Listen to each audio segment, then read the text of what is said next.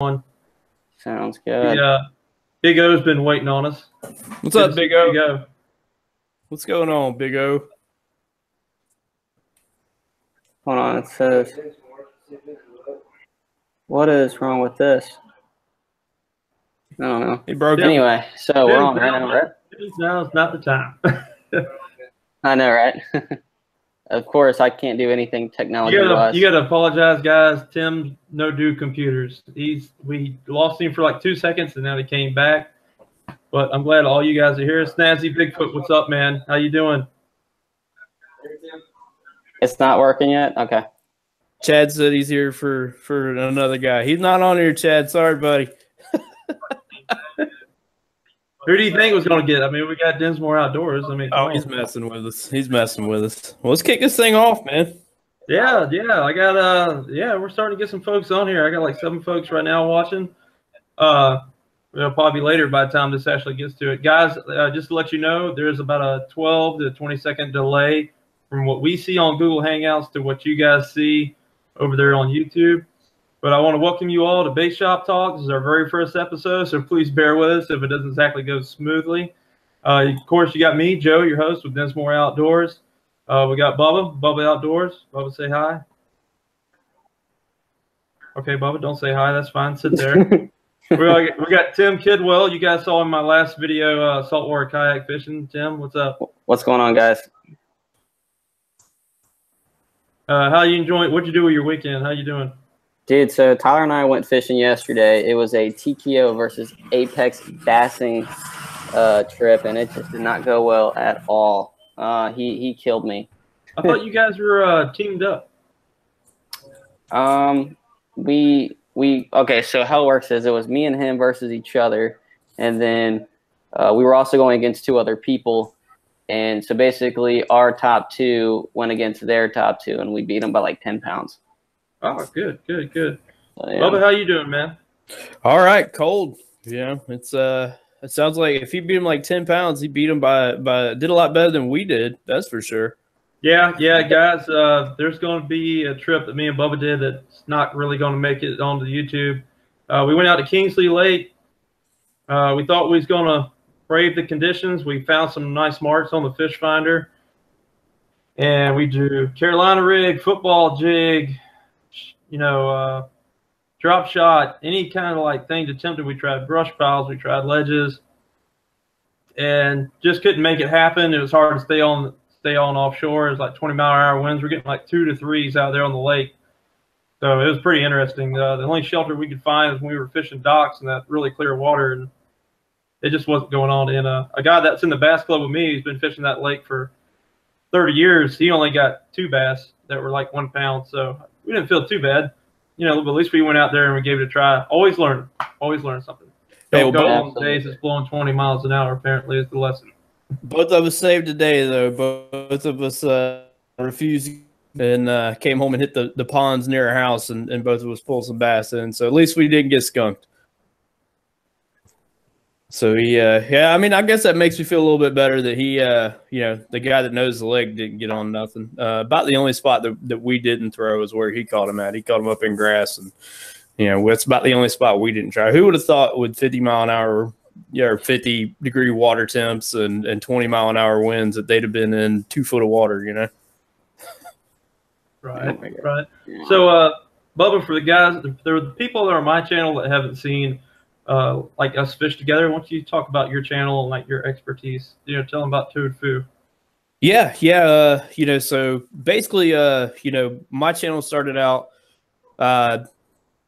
video's better than a picture, so I just started recording stuff, and people liked it, so I started uploading more and more. A lot of what I do is like backwater creeks, swamps, saltwater here and there, lakes here and there, but the vast majority of it's going to be skinny water. Some of it in some places would be called a river in other places, but here is creeks. I want to get as far up in the woods, as far up in the swamp and the junk that I can. And usually it's just me and a kayak, unless I got Joe and going to start adding Tim to it here soon. Then, it's bunch of skinny water, toad stuff, fishing vegetation, fishing docks, you never know what I'm going to catch. I got one on there catching a big old soft shell like that, gar, brim, bass, mudfish everywhere. Sometimes we hook a gator, you know. If you fish in Florida and don't hook a gator, that means you're doing something wrong. That's right. If you do it on purpose, does that still count? Only if you got a ticket or a permit for it. That's right. Only if you put a permit. Why don't you go ahead and tell folks about you a little bit? About me, okay. So, well, first of all, everybody already knows I don't know how to work a computer. That's obvious. If you try to look at this on my YouTube channel, it's not working because I literally just took it down. So, about my fishing side, I'm from Kentucky. I'm a Kentucky boy, stationed down here in Jacksonville, and just bass fishing ponds, and started doing tournaments. And then after that, moved over on this side of town, started doing YouTube a little bit more. Met Joe. We actually went fishing, bass fishing, and then did a few more videos, and then he finally got me into saltwater fishing. So, and that's where I'm at right now. Yep, you got a whole new world to start on now, a whole new bunch more tackle to buy for all the other new species you're going to encounter. Absolutely. Big O says thank you for your service. Oh, thank you, Big O. Like I said, I don't have a YouTube up, so whatever happens, guys, you have to tell me I don't have the YouTube thing up. Sorry. Yeah, don't worry. We'll relate it to you. Yeah, guys, Big O, I'm glad to see that you're wanting to go into freshwater. There's going to be some more freshwater kayak fishing definitely this year going on the channel. Us three plan on doing some trips around Florida, Florida, not really South Florida, but Central Florida and the Panhandle, because we're going to be going in fishing the Florida Bass Slam, and they're located like all over the state. But we're going to go into more detail about that later on in the show. Mm-hmm. All right. So I'm guys too. You know, if you like any one of the three of us, go check out the other guys' channels just because it's fun to see it sometimes from a different point of view.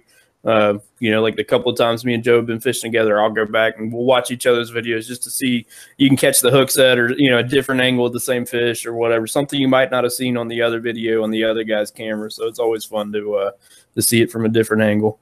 Yeah, there's some stuff I see on my videos I didn't even know happened in the background, like you back there eating frogs. I didn't even know about that until I watched my own video. Apparently, Bruiser Bait's frog tastes pretty good because you had a smile on your face. Hey, it's better than the pickle. All right, so yeah, guys, let's I guess let's move it on here. Yeah, we'll head on into the local fishing reports. I'll go ahead and start it off. Saltwater this time of year up here in North Florida. Well, I should say Northeast Florida.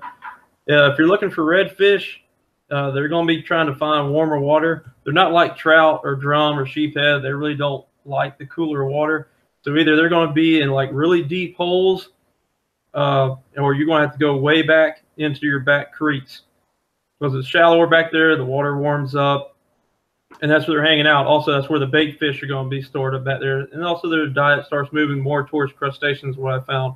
When I catch reds in the wintertime, I always check the contents of their stomach to see what they're eating. That way it gives me an idea of what kind of bait to throw next time. And you can find fiddler crabs, blue crabs. When I fish the creeks and I catch redfish in creeks, I find eels. That's the reason I bought some of those gulp eels. I still haven't really gone out there to try to catch a redfish on a gulp eel, but I got a feeling they would eat it. As I was saying, sea trout and sheep's head and stuff like that, they love the cold water. They love this time of year. Me and Timmy got on the I can't talk. The sea trout out there in Fort George Inlet in the inlets. They're also in the deep holes. And if the water ain't moving, the bite ain't moving either. Me and Timmy got there right there as the tide was starting to end on the last probably 30 minutes of it. And we were killing sea trout, was catching jacks. And then as soon as the tide stopped, they stopped with it. Then a lot of I mean, man, that's a lot of Northeast Florida fishing because we don't have a whole heck of a lot of lakes unless we string off into Central Florida. But that's tidal fishing, whether it's saltwater or freshwater. If the tide ain't moving, man, you better kill some time, eat your lunch, tie on whatever you want to tie on. That's the time to do it because it's a different game whenever you're fishing tidal. I have heard the sea trout bite is going off right now with this dip in the weather. Sheep's head should be going to town too. What you talking about catching reds? Have you caught any reds recently? Found anything in their stomach?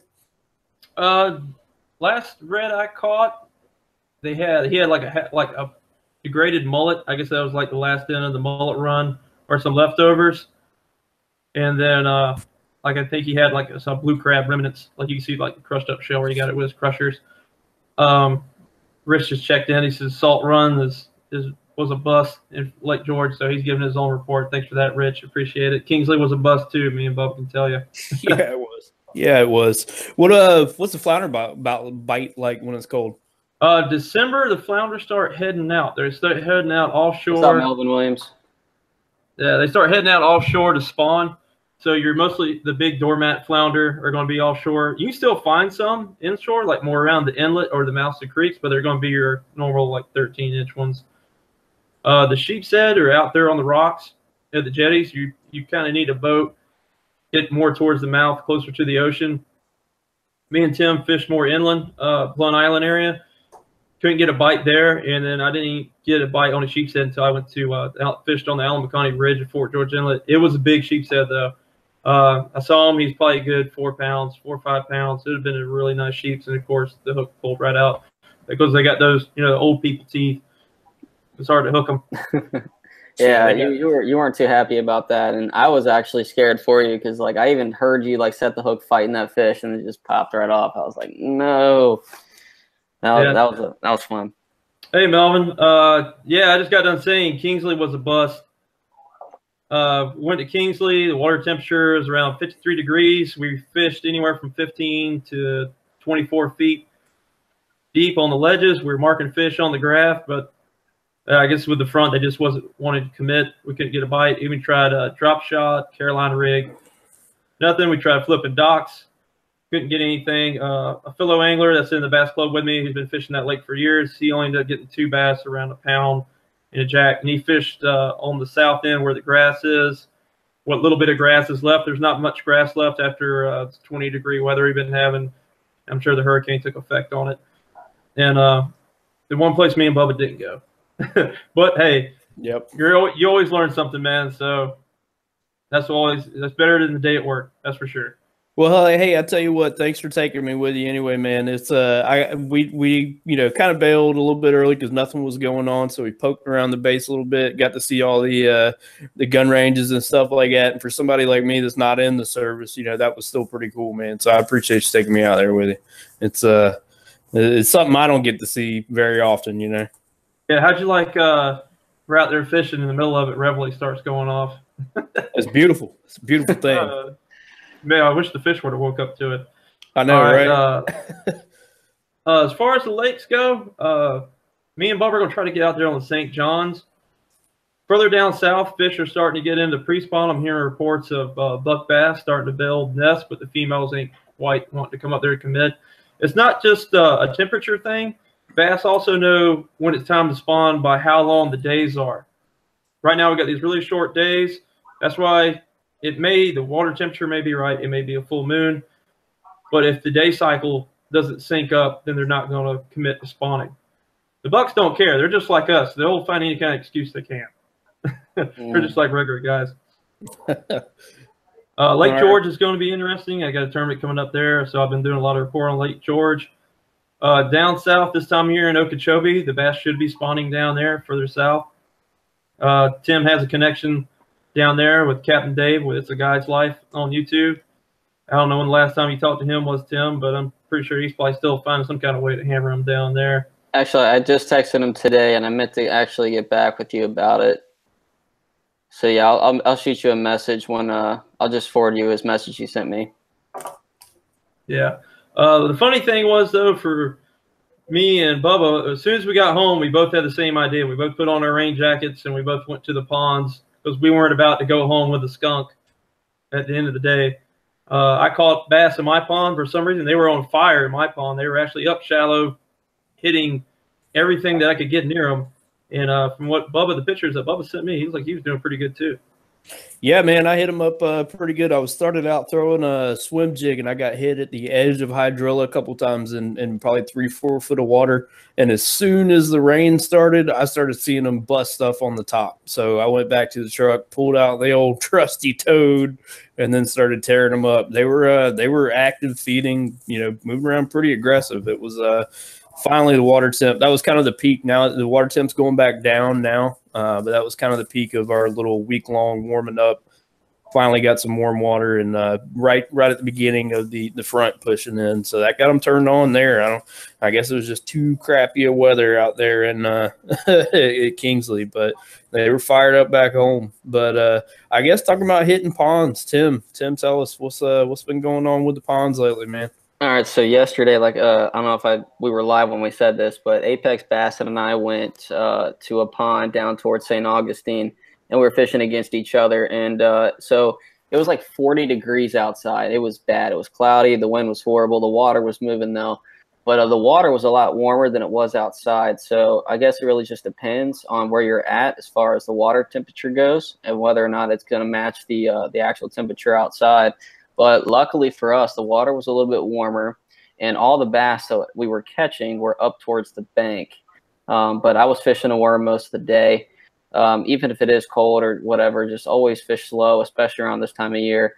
That's my highly recommendation. Actually, this right here is, I'm going to give a little sneak peek for the video, but the biggest fish I caught that day was a 3.7, I believe. So that's pretty good. That's a good fish. Yeah. Yep. So pond fishing's doing pretty well. Like I said, always just fish a little bit slow. But they're on the bank right now. But I don't know how deep that pond is. So that's my high recommendation, man. What'd you catch them on? So Joe, you're gonna like this. I caught 5 out of the 6 fish that I did catch on a U-Vibe speed worm June bug color. So I say that we're going to be going into that topic here real soon. Bubba, when's the last time you've been up in the creeks? For the people that don't know what creeks I'm talking about. Thanks, Scotty. Like Goodsby and Jolington and some of your other favorite creeks you like to fish. Yeah, I guess I went one time after you and I went. Joe and I recently went whenever it was freaking, man, I don't know, what was it? It was 40 degrees. The water temp was low 50s. It was like 50, 52. And I went one time after that. It was also nasty weather. But it's creeks, as far as creeks go right now, it's a waiting game. This weather's been so up and down. Typically this time of year they start moving into the staging area at the mouth of creeks right off the main river, and they once the spawn gets on, it gets packed in there. So it's pretty much a waiting game, waiting on them to spawn. I mean, I'm checking ponds and creeks and everything I can see to look for those bucks on beds, because once those bucks get on beds, like right now we're seeing kind of a little errant bed here and there.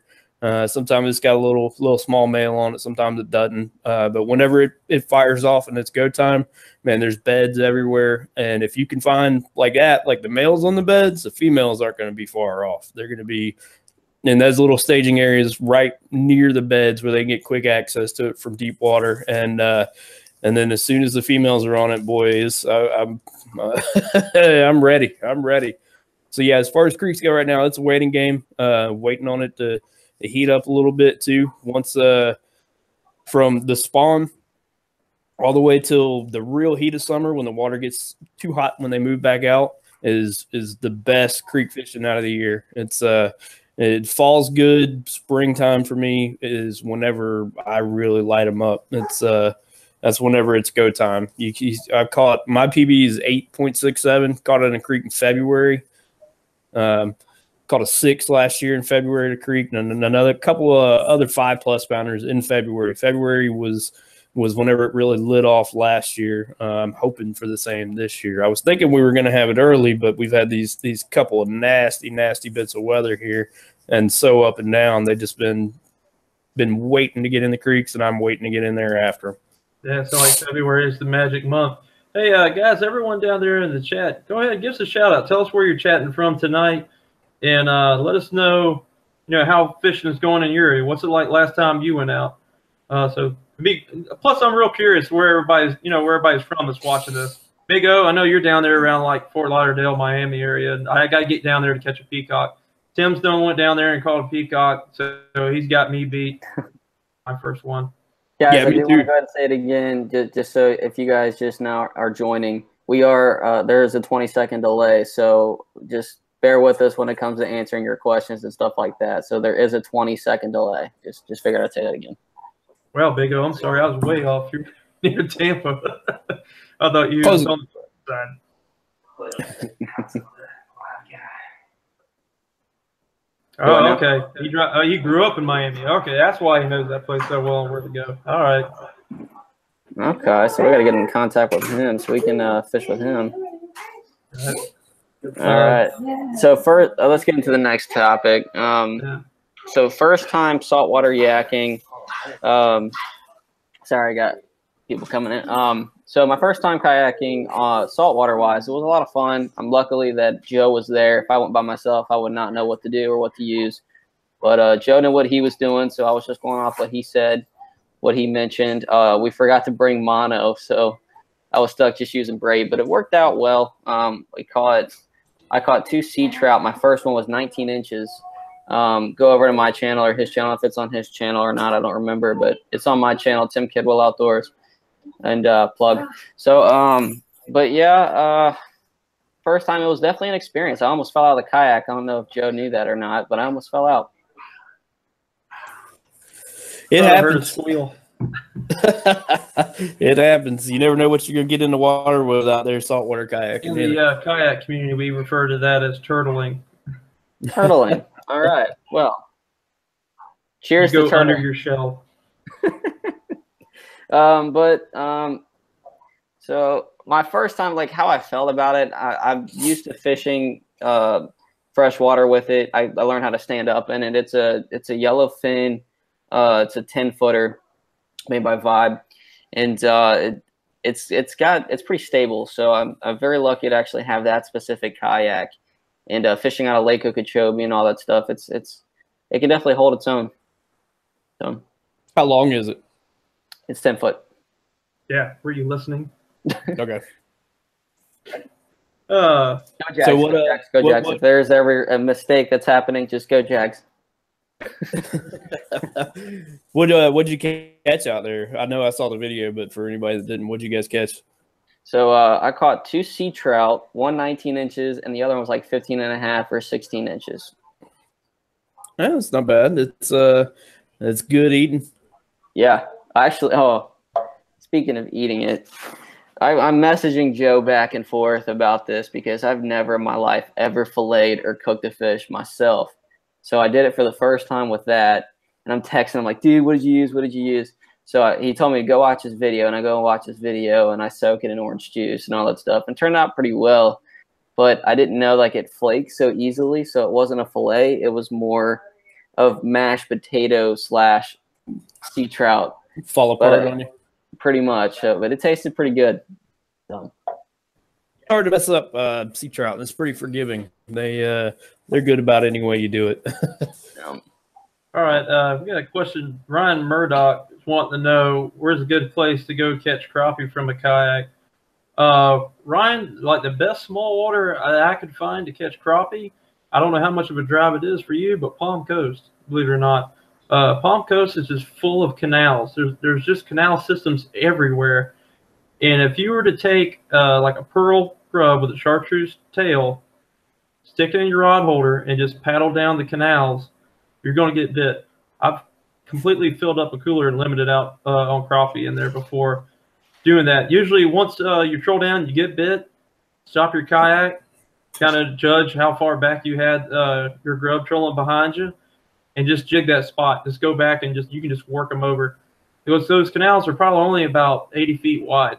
So they really don't have much room to go. And also there's T's and intersections in there, and where that's at, there's big holes, and they'll hang out in them holes. And if you go there with a bucket of minnows, then it's just game over. You're going to wipe them out. I hope that answers your question. That's probably the closest place locally too, isn't it? Granted, crappie is not my expertise, but everything else you got to hit some lakes that are probably farther towards Central Florida. But that's probably the closest local to us in Jacksonville, right? Right. They actually catch them in the St. Mary's, but more so when they're spawning because they get up on the lily pad flats. This time of year, they're going out deep and they're roaming. That's why in those little canals over there, it's so much easier to get them because they're all focused right there. All right. Well, let's I guess let's hit while we're talking about kayaking and stuff like that. Let's get into kayak versus boat. Pros and cons. I know we you know, the Tim's probably a little bit newer to kayaking than you and I are. You know, so he's going to get to figure all this out for the first time. It's fun. Probably one of my favorite parts about kayak fishing over fishing in a boat is you can get into a lot of places that you couldn't get into with a boat. There's a lot of places that I'll get into, especially in these creeks and stuff, that probably haven't seen, you know, many people in years.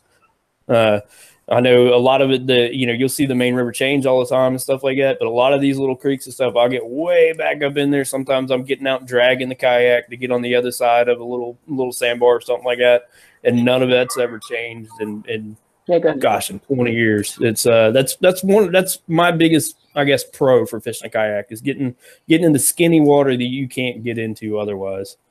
Right. And I started out fishing a boat. I'm pretty new to kayaking. I think I've only been kayaking for about a year and a half.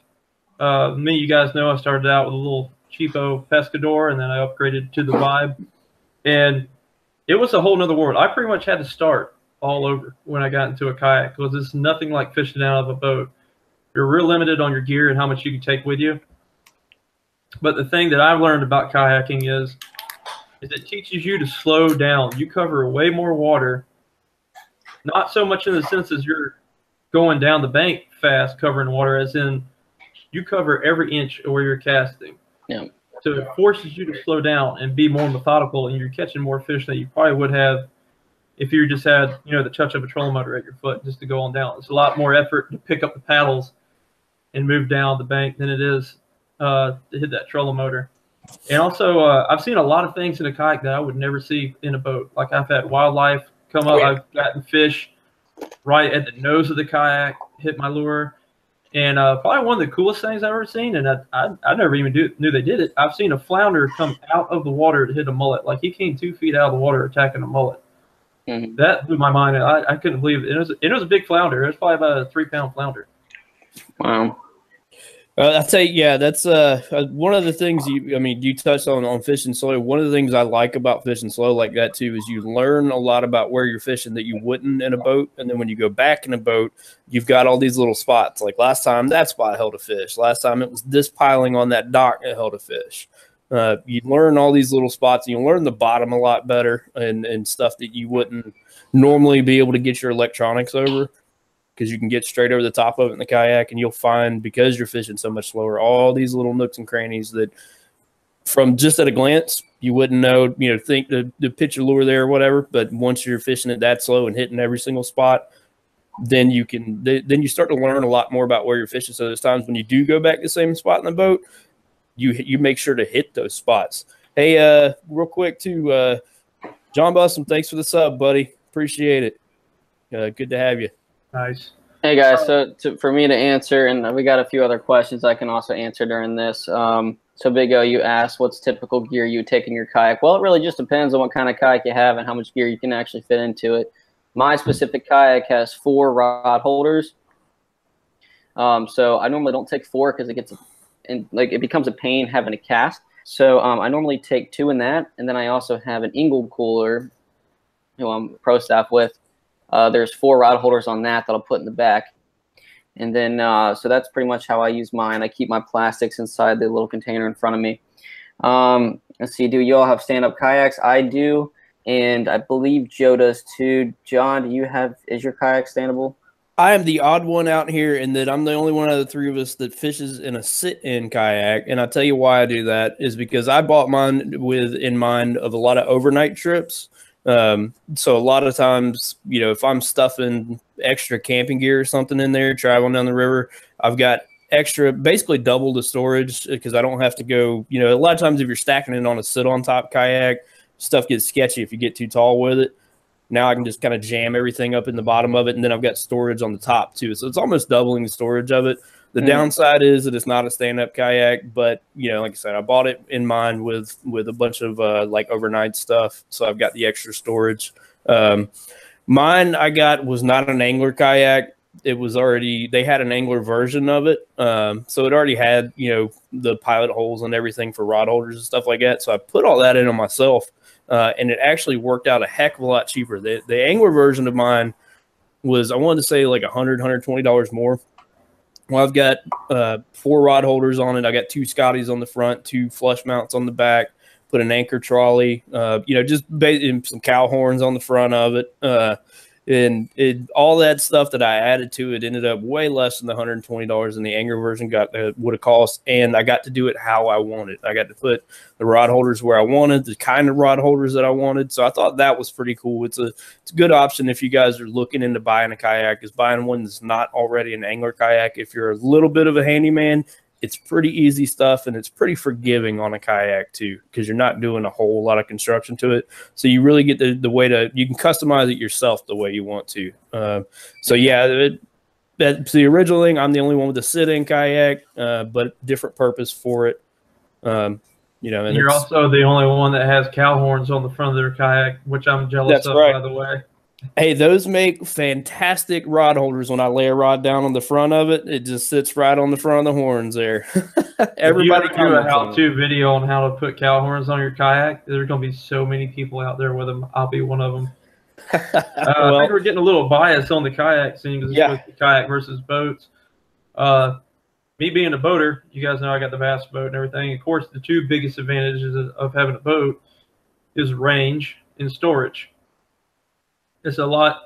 I can go a lot farther and make a lot further trips to where I think fish have moved to, and I can search areas faster to see where they're at and where they're not at. And of course, storage. I got rod lockers. I can store underneath the seat. I got more room for electronics.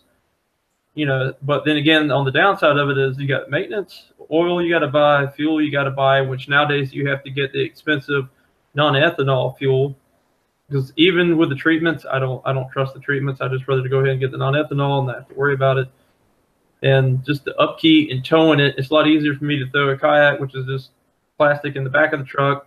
When I get home, I'll put it on the stand, take the hose, spray all the salt water off, put it in the garage and let it dry out. Whereas the boat, you got to put, all your protective sprays and stuff on it, vacuum it out, get all the 20 million plastic worms and toads from Bubba out of it. And it's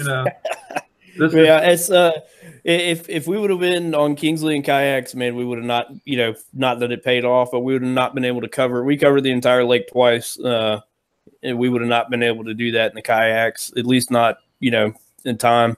And another thing with the kayak too is like we fish tidal stuff a lot. You have to worry about the tide, So a lot of times what I'll do is I'll paddle out, let the tide drift me back in. Man, I don't have to worry about any of that in a boat. I can just scoot from one spot to the other, a little touch of the foot, and I'm going right against the tide, no big deal. So yeah, that's definitely a pro of the boat is the mobility of it. Storage is huge too, because like Tim was saying, 4 rod holders. I got 4 rod holders. I don't take 4 either. I take 3. You're retying a lot. You can't get anywhere near as much lures. I've got a backpack on there, but on my boat, I've got a tackle box, a backpack, a bunch of loose planos. I got everything that I could ever want on there. You can't do that with a kayak. You got to play a guessing game before you ever leave the house on what you want, what you're going to use that day. So yeah, that's definitely a big benefit of the boat.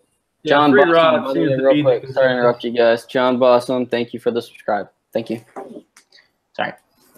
Man, everybody's getting new subscriptions but me. You're welcome, fellas. I lost one today. I'm not gonna lie. I lost one today. I was at 222, and I lost one, and now I'm at 225 today. So it's growing. Well, yeah, I got. Remember what I told you about if you lose one guy. That's right, and I proved that. Yep. Yeah. All right. I guess we'll go ahead and move into the next topic, which is tournament bass fishing. I'm the only one out of the group that really fishes tournaments. Well, Tim was a co-angler all last year for a tournament. Mm-hmm. I've been part of a bass club. This is my 1-year anniversary. I'm currently belong to the St. John's Bass Anglers. They're a club that got founded like way back in the 70s. Like Ray Scott told our most senior lifetime member that, hey, he wanted a bass club started in Jacksonville, because back in those days, that's how you became a bass master. You joined your local clubs.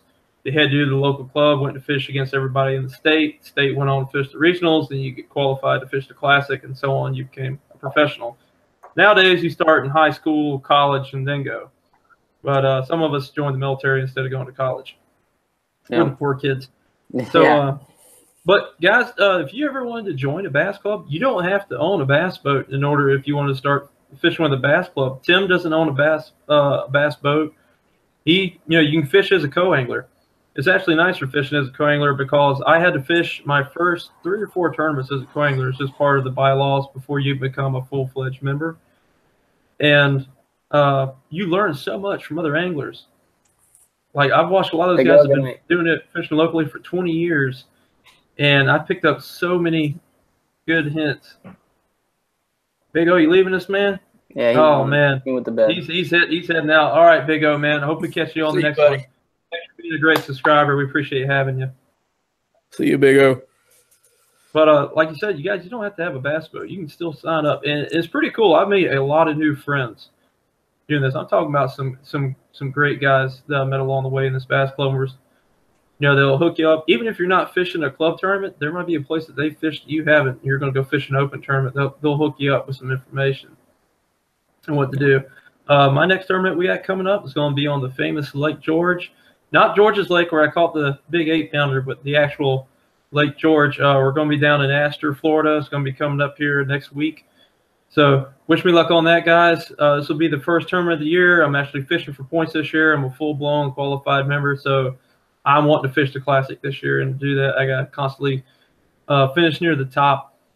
I got a couple spots in mind. Salt Run is where a lot of guys want to go because it's spring fed. It's constantly 72-degree water, so the bass are more active in there. But from all the things I'm hearing, the hurricane really messed it up. The grass is gone. And it's really muddy in there. So I'm going to try to find some other spots. I'm going to try Rick Clunn's legendary spot where he got like a 35-pound bag. Maybe some of those fish you put back made their way there. I don't know. Right. So Saturday pre-fish for me is going to be a lot of run and gun, trying to find stuff. And, of course, I'm going to bring you guys along with me. Even if I get skunked, I'll have a little something so you guys can watch it. Thanks, Bob, and I appreciate it. Tim, you want to talk about your tournament experience fishing in the backseat? Yeah, so actually, I think that's how you found me. Was one of my co-angling fishing videos, I think, wasn't it? Lake Sampson? Yeah, it was Lake Sampson. That's where I found you at. So I fished with this group, Jack's Bass Club, for a little while. I went on deployment, so I wasn't able to fish with them, and then I went back to doing it with Apex Bass, and then we started slowing down because the same people that we fish with, I'm not really learning a lot with them. So it's either a good thing or a bad thing. You can either get teamed up with a good angler or you can team up with a bad angler, but always learn what not to do with a bad angler and what to do with a good angler. So there's always, the ups and downs with that. But as far as my opinion on it now, I'm not going to fish another bass tournament here in Jacksonville with them. But I think I'm a little bit better off on my own trying to figure this stuff out on my own. But it's for good. Not to do any recruiting or anything, but you're more welcome to come join our club. You know what? I'm thinking about it, Joe. I'm thinking about it. I felt for you, man. Being the one of the three of us that's not the tournament guy, I tell you what, me and Joe are going to start hitting the working man's tournament this summer whenever that kicks back off. I'm looking forward to that. I maybe have a little bit of a benefit of fishing the area a little bit, so I might have a few little spots there. But yeah, looking forward to that. It's decent size for a working man's tournament, because it's been around forever. Pot gets pretty decent, and St. John's River produces some big bass. Hey, real quick too, our Bishop, thanks for the sub, buddy. But yeah, looking forward to getting into it's small, nothing big, but just getting out. It's another reason to get out and fish, I guess. I can tell my wife, hey, I gotta go tournament tonight. Yeah, for the folks that don't know what Bubba's talking about, there's a place called on the St. John's by Dr. Zenlet up here in the North St. John's called Whitey's Fish Camp. And starting spring, summertime, they put on what they call the Working Men's Tournament, which is every Thursday afternoon. And I don't know what guy really gets off at 2 o'clock so they can be there at 3, but I'd like to have his job. So we're going to try to, if we have to, take some days off and finally do a little team tournament fishing. usually when me and him both go out, except for this last time, of course, we usually do pretty good. I don't know if you guys watched my last video when we did some fall bass fishing on the St. John's, where we both caught 4-pounders and some 2-pounders and whatnot. I think if we would have took that bag in, we've been up there. So we've been looking pretty good. Yeah, considering those conditions, that was a pretty good day. And yeah, pretty much that for Kingsley, we've always done pretty good. And the St. John's is really the kind of stuff we're good at too. Fishing docks, finding some kind of structure. That's what we're kind of good at. So that's probably going to work out for us pretty well. It'll be fun either way. I hate fishing the St. John's River, and now it's like my comfort zone. Home field advantage there. Right. So we're going to be moving on. Question to all the viewers right now. Leave down in the comments below. How many of you guys have some kind of tackle subscription, like be it Lucky Tackle Box, Mystery Tackle Box, so on like that? If you could just leave me down in the comments, I'd like to see how many of y'all have it too. I know I had Mystery Tackle Box for a little while. We'll go into that. Tim, I think you had what? Lucky Tackle Box? I actually had both. But Lucky Tackle Box, I got in contact with them. And I canceled all of them because even though you are getting different, baits and stuff in each tackle box, and you're learning different stuff with different baits you've never heard before, some of them I'm just not, I don't really like them that much. So, and I canceled on my subscriptions. All right. How about you there, Bubba? Well, I've got a Mystery Tackle Box, and I think I started up mine with Mystery Tackle Box after you canceled yours, Joe, and probably the same as Tim. From the sounds of it, because everything that I've got since I had it, I started up in April last year, has been pretty usable for me. I know a lot of it I was worried about. Am I going to get a lot of stuff that's not, for around here, somebody in the Midwest or something like that? It's been pretty good for me. I've actually got mine from this month right here. I can run through it real quick. I haven't even actually used anything out of it yet, but it's pretty cool. Got a pretty sweet little jerkbait in there. It's one of the Lucky Craft ones. It's not bad. Got a nice whole Carolina rig set up. You got all the terminal tackle for it in there, if you can see it without the glare. Some of the Catch Crow, their brand. It's pull one of these out of here. Oh man, that smells funky. Looks a lot like a brush hog with a little bit different shape to it. Does it smell like a pickle? No, this one smells like crawfish. Smells like crawfish. We keep making the pickle reference because I bought a big old giant worm and a bunch of toads made by Gambler before we went to Kingsley, and my truck smelled like pickles and Christmas tree because I was dropping a Christmas tree off to Joe to dump in his pond. Mix of smell there. And the other thing I got in this month, I thought this is really cool. That's going to be usable. Is it's an underspin.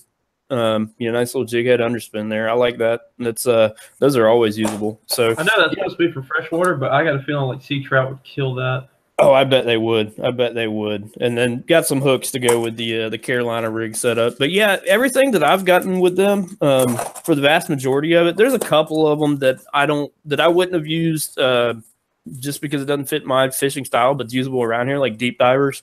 I don't really use deep divers too much. But other than that, everything's been pretty usable. And I don't know if that's just they switched it up recently or, trying to put better stuff in it, but I've had a pretty good experience with them. Mine was 50-50. Like every time I got a box, there'd only be maybe 2 or 3 items that were like legit name brand items that everybody's familiar with. And then they would fill the rest of the box with either sampler packs with like 3 soft plastics or their Catchco own brand stuff in it, or something like that would catch smallmouth or, smaller bass, which we don't have here in Florida. I had a perch colored, not like a perch like we got in Florida, not a crappie, like a yellow perch colored deep diver. I'm like, I can't use this. I said I could save the money and just go out and take that money and go to Walmart or Academy and get more stuff that suits my style of fishing better. So that's the reason I just ended up canceling. I even went and tried their inshore saltwater box. And once again, you got like some off-brand wannabe DOA shrimp, or, some kind of terminal tackle like Timmy likes to go and buy that bridge fishing shark stuff. It works, but only when you're fishing off a bridge, not when you're fishing with Joe. I'm going to do a video about that, guys. instead of buying like, going to Walmart and buying these wire pre-made saltwater rigs with 20 million orange beads on it and cable and all. No, you don't waste your money on that.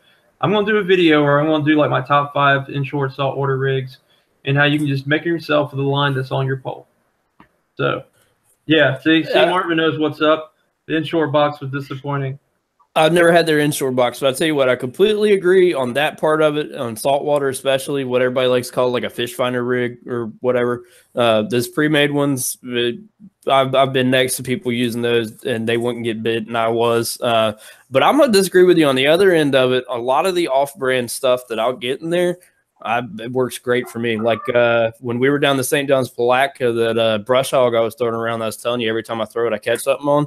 It's I don't even remember the name brand of that, but it's it's just a brush hog. I'm telling you, when a bass like noses down to look at a lure, he's looking to see what brand it is. That's what he's doing. He says, "Does that say Zoom or does that say Ketchco?" Because they're Zoom, brand snobs. They're brand snobs. That's what you're telling me. Well, that's what they're doing. I'm not gonna lie, I'm a brand snob. I mean, if it's power bait, I'm definitely gonna use it. It's just one of my things, man. Well, I'm the opposite. Joe, am I pretty good with a Cinco? Yeah, he got a bat. He got a, what was it? It's like a Pringles can full of them. Yeah, well, that's a Storeman, but yeah, that was a Big Bites bait 100 pack for $15, and I've maybe halfway through it after 6 months, and it kills them. Yeah, so it's awesome that you said that, because it leads us right into our next topic, which is our confidence base 2017. What baits were you most confident in using? Or like, what was the bait you tied on when you needed a bite? Tim, you better know what my bait is, and Bubba, you better know what my bait of 2017 Oh, yeah. was. I've already mentioned it before. It's the U-Vibe Speed Worm, and I'll tell you what, that's actually not my go-to.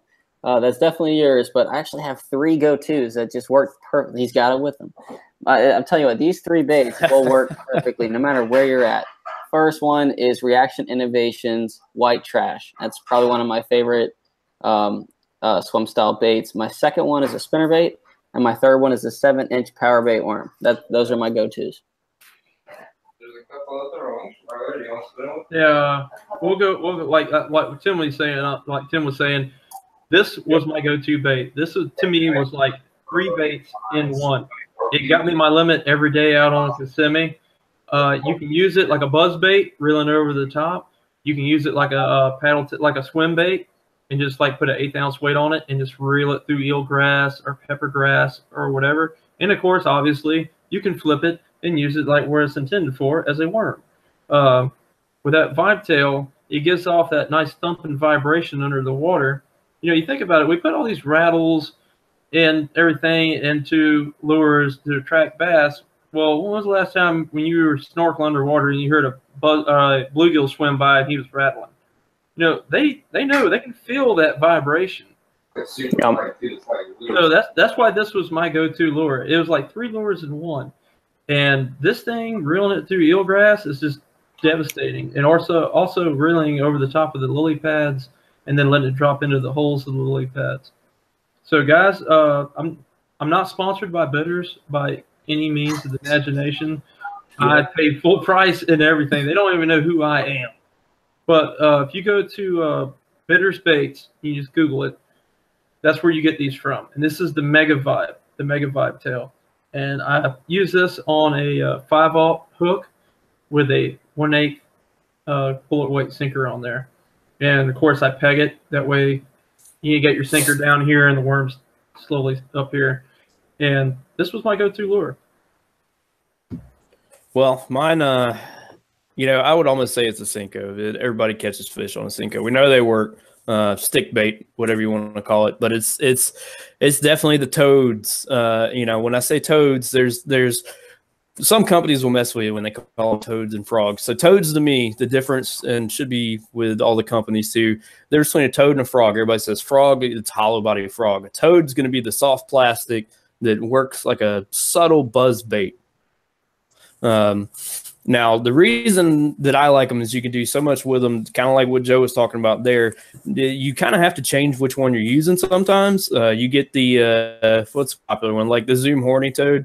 the kind of feet on those, it's a little bit quieter. It doesn't plop, plop, plop, but they're smaller, so you can let that fall in holes, and it's got a nice little kicking action on the way down with it. Something like the Strike King ones that have the flat end on it, those are going to plop, plop, plop like a buzz bait.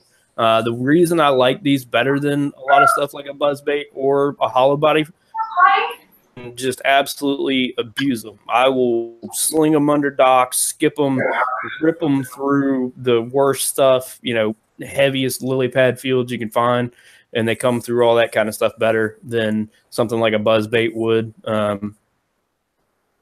Different sizes of them, different profiles, whatever you're looking for bigger fish. You get something like the bruiser baits, giant ones. I can't wait to tear some more up on those. Or you can go down to a smaller size like the Strike King ones. But yeah, that's definitely my confidence bait, my go-to. And who doesn't like top water, right? Yeah, well, you shoot, Bubba. First time I really started using those toads, I was not too good with the hook sets. I was getting impatient. Now, like using those 5-tails, and I'm getting more accustomed to it. Like I made myself go out and fish those toads.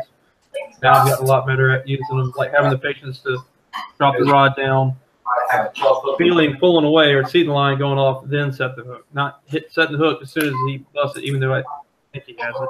Yeah, top water in general is like that because you see everything happen. You see the strike as it happens. You see them chasing it. So everything's happening real time instead of, if your bait's underwater, you don't see it as much. So, it's a lot easier to jerk it out of the fish's mouth if it's on top water because of that, because it's you see everything happen in real time. So you learn after a while with stuff like hollow bodies and toads and stuff like that, slow it down when the fish is chasing it, let him get it all the way in his mouth, turn and run with it before you set the hook, stuff like that. It's definitely an adjustment if you fish something like that all the time, but it does transfer over into other stuff like, Texas rigging the worms or pitching a creature bait or something like that. It's something that teaches you how to fish other baits better. If you fish something like that top water a lot, you end up learning more about how to fish other things. Everybody say hi to Tim. He's giving us a tour of his apartment right now. He's moving to where I've been getting some comments and stuff from my phone saying it's a little too loud, so I'm just trying to make it easier for you guys. Thank you. Moving to where it's quiet. Oh, in the bedroom where all the sleeping takes place. And some other things. Guys, if you've been with the show since we started, I touched on it earlier. I know he's done left us. He said he wanted to see some freshwater kayak fishing. That's exactly what we're going to be doing. Me, Tim, and Bubba are going to be tackling the Florida Bass Slam, which is catching all 4 species of black bass in Florida within 1 year's time. Those species are largemouth bass, spotted bass, Swanee bass, and shoal bass. I didn't even know Florida had spotted or shoal bass here until I looked up this challenge. The way it works is you go out and you catch all 4 species. You submit them to Florida Big Catch online, which is ran by FWC, and then they verify it. And what you do is at the end of it, of course, you get awarded and you get a nice plaque. And then all these guys do these stupid challenges on YouTube, like the $5 Walmart challenge or the Barbie rod challenge. I'm going to do one that really matters to me. I'm going to go out and do a state challenge. I'm going to try to catch all 4 species, and plus, it'd be a cool bucket list thing to do. It's not just a matter of catching them, though. There's size and weight limits for each fish in order for them to even qualify. I got the little chart right here. Like I said, there's the 4 species right there on top. For largemouth bass, they have to be a minimum of 24 inches long or 8 pounds. I can check that one off the list. Going to call it that one. Spotted bass, they have to be either 15 inches or 2 pounds to qualify. For shoal bass, they either got to be 16 inches and 2 pounds. And for Swanee bass, which really don't get that big, they got to be either 14 inches or 1.5 pounds. And me and Tim and Bubba are going to be doing some camping / kayaking all over Florida. We're going to be going to some real beautiful rivers. We're going to be going to the Santa Fe. We're going to be going to Lake Seminole. We're going to be going to the Chippewa River, which is out there on the Panhandle. And we're going to be trying to catch all 4 species this year. That was the main goal why we went out on Kingsley. I got my 8-pounder. We was trying to get out there and get Bubba on his 8-pounder to kick this thing off. And Tim, like, what's the biggest one you've gotten so far of 2018? 2018, I'm gonna have to say, well, 2018, probably the 3.7. All right, well, you got to step it up. We're going to have to get you out there on the Yeah. St. John's. But guys, that goes over, the chasing the Florida Slam. I'm going to start that series, so be looking for that. My 8-pounder already qualifies, but we're still going to try to go out. Like I said, I'm going to try to get Bubba on his. And yeah, it's gonna be long running video series. It's not gonna happen all at once, but it's gonna run the whole year until we fill it. So yeah, it's look for that mixed in with everything else that we do. It's gonna be a continuing kind of thing, and like he said, it's gonna be some overnight, some camping stuff. So there might be some other shenanigans going on in there, and who knows what we're gonna get into whenever we do it. But yeah, it's going to be pretty hard. Honestly, it is. It's going to be difficult. It's a good goal to set and a good goal to chase. That's why we're calling it chasing the slam, because it's we're literally going to have to go chase it all over the top half of the state. But it's going to be fun. It's I'm looking forward to it. It's I can't wait to get going on it. Right, Bubba, you ever fish jigs up here in Florida? Yeah. Pitching jigs a lot.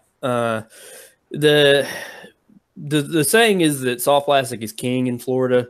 Football jigs, we don't get to drag a lot of just because we don't have the bottom for it. A lot of it being tidal river is a lot of mud bottom with nothing on it. And it's almost so sloppy, muddy up here that if you drag something like a football jig, you're almost digging into it so much that the fish can't even see the bait. Everybody talks about that little puff that's going to get their attention, but up here, man, it's something digging down into the mud you're not going to find. So yeah, a lot of pitching jigs. I have fished football jigs and stuff whenever I come up on rocks or something like that. And funny thing about it, what likes football jigs?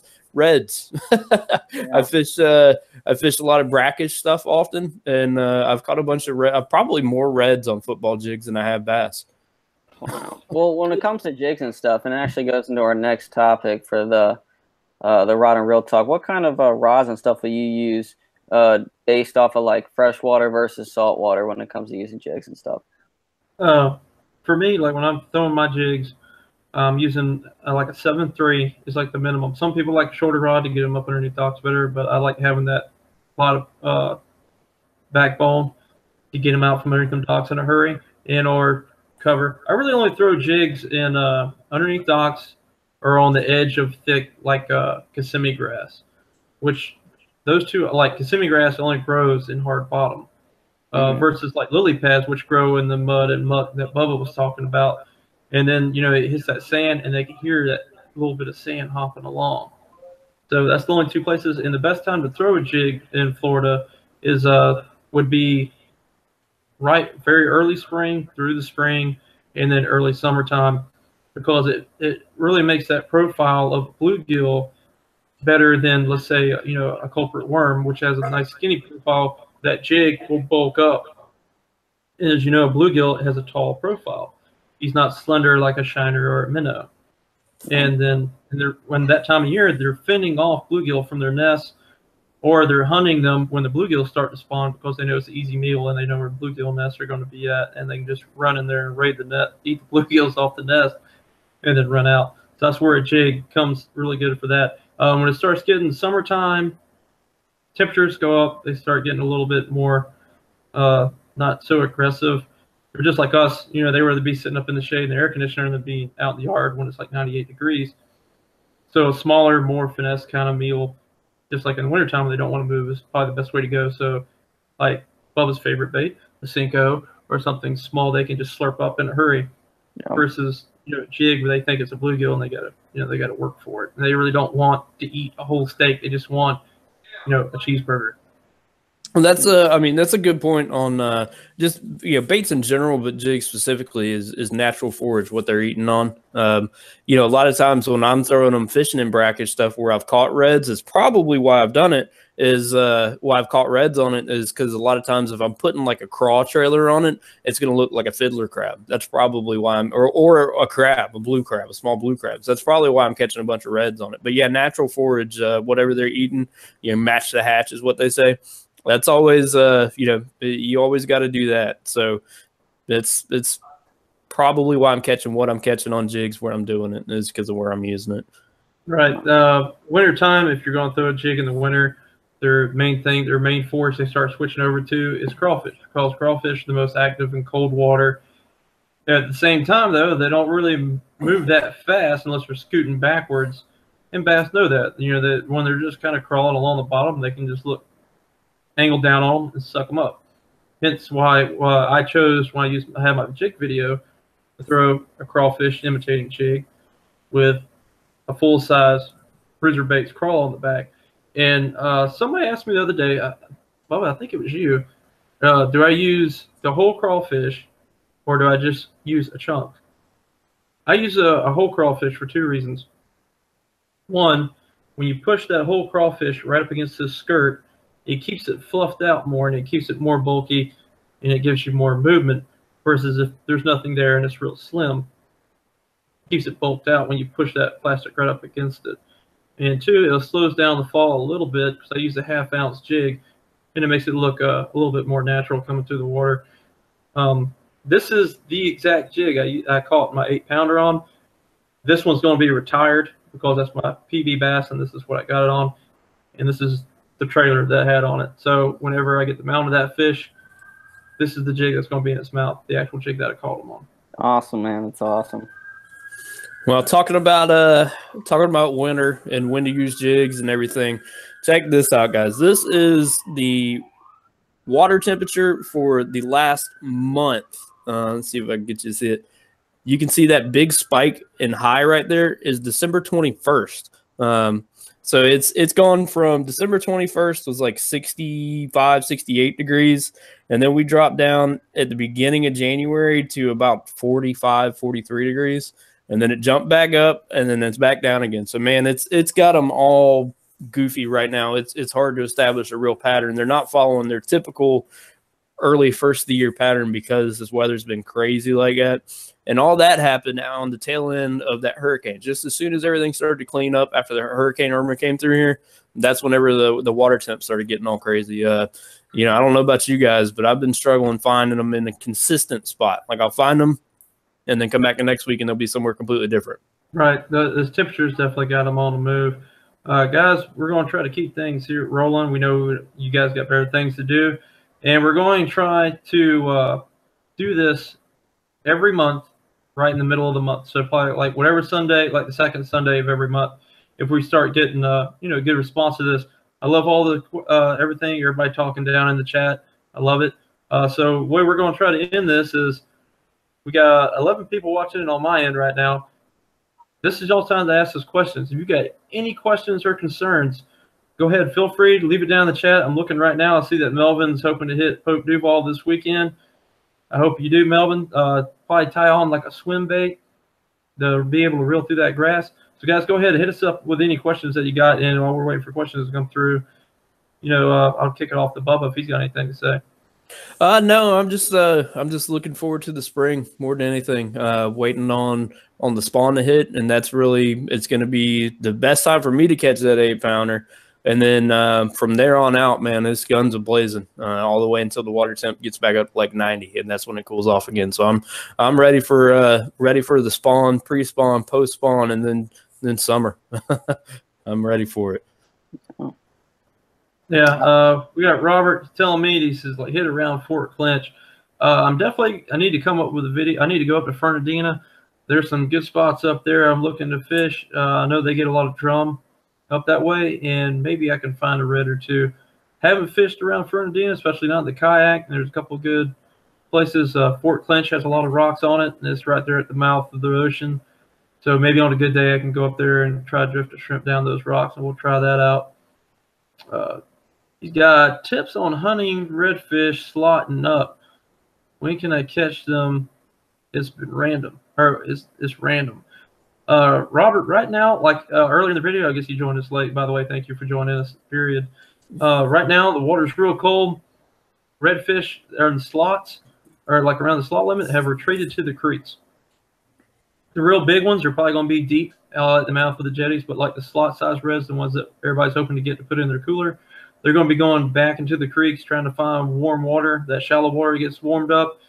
And plus what happens is when the tide goes out, the sun hits those mud banks and it warms up gets that mud nice and hot. So when the tide comes back in, it's all real warm. And also the bait fish do know the same thing, and they're back in there hiding. So the redfish have retreated back into the creeks. Around the inlet, usually as soon as the water temp gets around the 60s, my redfish disappear. I have to go back up in the salt marsh to find them. So I hope that helps you out, Robert. Look for like creek bends, where they bend real hard. That's where the pools are going to be at. Other ambush points in it. The creeks a lot of times don't hold the same oyster beds that something like the flats will. So look for those bends and creeks when they're in there. Look for that grass in the salt marsh, anything that's got a little pocket in it. That's kind of the kind of spots you're looking for when they get back up in those creeks. Float something down with the tide with it and hold on. Right. And if your heart's set on reds, there ain't nothing wrong with a tasty sea trout either. And they're a lot more active this time of year. My go-to for sea trout would be a gulp swimming mullet, the 4-inch swimming mullet, chartreuse, either chartreuse or pearl. Those both work really good. When things start warming back up a little bit, I'll go to a Miralure or Miradine. I'll use those. That they get more like they're kind of like a bass. They get a reaction strike, that darting around in that flash. They can't resist it. I'm looking forward to late March, early April. I'll be doing a BTB, which is Beyond the Breaker kayak trip. Bob, I don't recommend you do it. not mine. Nope. No. And I'm going to go after Spanish mackerel. Spanish mackerel start showing up that time of year. So I'm going to be going up to Nassau Sound and doing a BTB trip looking for some Spanish mackerel here late March, early April. I'll go out there and troll around you. I'll troll circles around you. How about that? Oh, and the little aluminum boat? Yeah. Okay. And also, guys, what we've got coming up on my channel, I like to get these guys in on it too. It's going to be some more shark. There's going to be some shark fishing. So get ready for that. I already got a jack in the freezer. I'm saving for shark bait. Apparently, all my other ones went bad during the hurricane. Thoughts, pros, cons on hauling your kayaks, roof racks, trailers, and pickup beds. All right, so I think all three of us can answer this completely differently. I have a Jeep, so I have J-hooks on top of my roof rack, and that's how I set it up. What about you guys? Mine's 13 feet long. It's definitely more heavy and longer than yours. Tim's kayak I can pick up with like one hand because it weighs like 45 pounds. I think mine's closer to like 80, 85. And I have, since it's so long, and I got a, Jeep. No, it's not Jeep Wrangler. He's got like a Cherokee.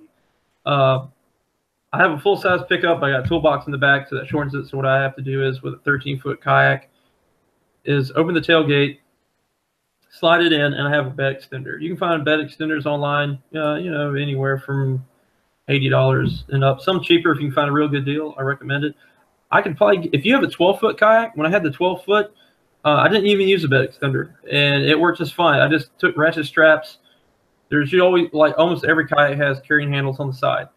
Took ratchet straps from the bed, ran it through the side carry handles, ratcheted it down, and that was really all I ever did. I mean, and you take a bungee, you run it through the front just to be safe. And also, now that I got the Vibe, I put the ratchet strap through the carrying handles, and I take the bungee cord the back part of it down just so it's not bouncing up and down on the bed extender. And I like having it in a truck because I got both sides on the kayak in the bed to be able to put my other gear, like my cooler, my rods, my bait buckets, so on like that. And I usually keep my life jacket and my little tackle bag and everything in the back seat of my truck. I do both. It depends on what I'm driving. If it's in a pickup, in the bed. I've also got an SUV that I'll put it on like a luggage rack on the top. But make it. Do like Joe was saying, lay it flat in the bed of the pickup. I had a buddy of mine put his over, the tailgate was up and it was sitting at like a 45-degree angle over the top of it, and it was a hot summer day, and it actually heated up enough that it warped his kayak a little bit, and it looked like a banana. So lay that sucker flat unless you want to be trying to out there with a heat gun stretching it back in the the original shape. and you're never going to get it in the right shape. But yeah, either way, you know, whatever gets you to the water, just try to keep in mind keeping safe with it, that you're not going to damage your kayak. It's not going to come off and hit somebody's car. But however you can get it there, that's pretty much it. And you just want to make sure you take care of it, because that's you know, that's your way of getting around. Yeah. All right, guys. I'm about to hop off here. It is getting kind of late. I got family night coming up. Yep, and work comes early for me. I got to be up at 5. So, guys, I think we're going to cut it out here. I want to thank every single one of y'all that joined us tonight. Like I said, leave a comment down and below when we get off of here. Let us know what you thought about this. If you want us to keep doing it, if you liked it. Also, we're looking for guests to bring on the show. We're trying to get somebody from different parts of the country, or at least different parts of the state. So if you're interested in being a guest on Bait Shop Talk, go ahead, send me a private message, and we'll get it set up, and we'll try to get you on there. So hope we can get some more people on this. I hope this grows. Let some folks know about it, that we're starting this up. And we'll be looking for Bait Shop Talk here next month, especially if it catches on. Then, you know, maybe we'll do it more. Maybe we'll do it like twice a month. But for now, we're giving it a try. We're going to try it next month. All right, guys. We'd like to thank you guys. Appreciate you. Nothing but love for y'all. I hope you go out there and just kill them this month. Take what we said with a grain of salt, because who knows? You go out there in your kayak, your boat, on the bank, find your own groove, and please share it with us on the next episode. Yep. All right, guys. So I'm going to do my plug real quick. Tim Kidwell Outdoors. I'm doing a 250 subscriber giveaway. And I think I'm 25 subscribers away. But other than that, guys, there's going to be a lot more fishing with all of us together, not just video chatting. So just figure out, throw that out there. Yeah. Thanks for the subs. Thanks for watching. Thanks for joining in with us. Look for it to kick off soon here, as soon as it warms up. And there's going to be a lot of content from all of us, of a bunch of fish, bunch of big fish, and all of us working together. Thanks, guys. Right. And like I said, I got my 1,000 subscriber given away, so it's not too late. If you're, hurry up and click that subscribe button so you can get in on that. Maybe you get picked. But all right, guys, remember, we do more in Dinsmore. This has been Bait Shop Talk. I'm Joe. We'll see you next time. Y'all take care. See ya.